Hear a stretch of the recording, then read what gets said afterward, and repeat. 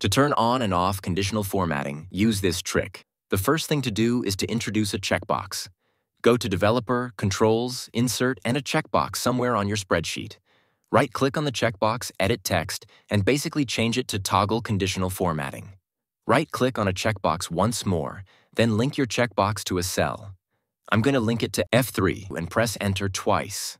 Now every time you toggle, you can see that the value changes on cell F3. Next, you're going to go ahead and select all your data set from top to bottom, and then go Home Style Conditional Formatting New Rule. In here, you're going to use Formula.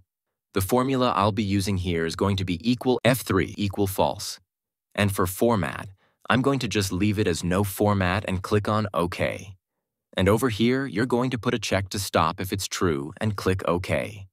Lastly, for aesthetic reason, set the color in cell F3 to white, and then test it.